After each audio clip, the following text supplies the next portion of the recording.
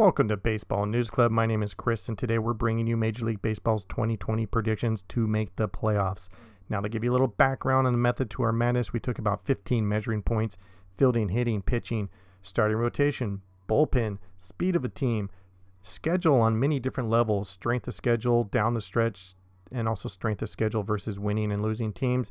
But mainly what we're looking at is with the 60-game schedule, we think it's a sprint. We think it's anybody's game. Now we're going to start with the lock teams. These are the teams that we pretty much are guaranteed going to make the playoffs. Obviously, we're going to pick the Los Angeles Dodgers.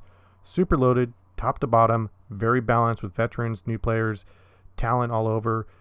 And it's not even a question of Clayton Kershaw being good. He's going to be there in the end, but their bullpen and starting rotation is really good. Their schedule works to their advantage. They're just a strong team overall and will definitely be there. Now the next lock team we're predicting is the New York Yankees. They are a solid team from top to bottom. We think that this is definitely the year they put it all together. Only question is, can Stanton and Judge stay healthy for 60 games? Their schedule down the stretch works to their advantage. They've got great starting rotation, hitting, bullpen. There's no reason why they're not going to take it easily in this division. The next set of teams are teams that are on the fence. They need to have things happen a certain way to make it successful, and we go with the Mets. Can DeGrom continue to be dominant? Can Cano go back to form? Will Polar Bear put up big numbers? They've got a good rotation and a good bullpen, but the strength of their schedule could hurt them down the stretch. Next team is the Cleveland Indians. They've got a good rotation, but their bullpen's in question. The strength of their schedule works to their advantage. Is this a year for Cleveland? Can they put it all together?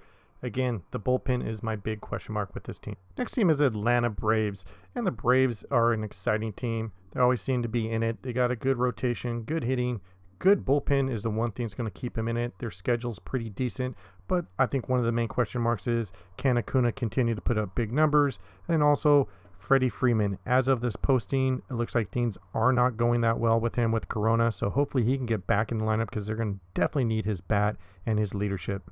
Next team is the San Diego Padres. Is this finally the year? All these years of having one of the best minor leagues, putting all this talent together, all these trades, is this the year? They got a good rotation. They got a solid bullpen, and their schedule down the stretch works to their advantage.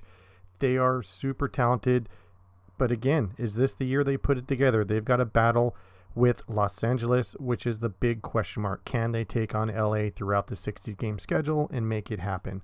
We'll have to wait and see. Next teams and subject is gambles. These are teams that I'm not 100%, but why not? Why can't they have a good year? St. Louis Cardinals, they tend to always be there, but Yadier's getting older. Wainwright's getting older. This team has a lot of question marks and strength, but they still tend to have a good rotation. It's just a question if their bullpen will be able to keep them in games. Next gamble team is the Tampa Bay Devil Rays. You know, they've got some decent hitting. They've got great rotation, strong bullpen. They didn't need Snell last year in order to be successful, but can the team with the lowest payroll in baseball in 2019 repeat the performance they had? Let's see.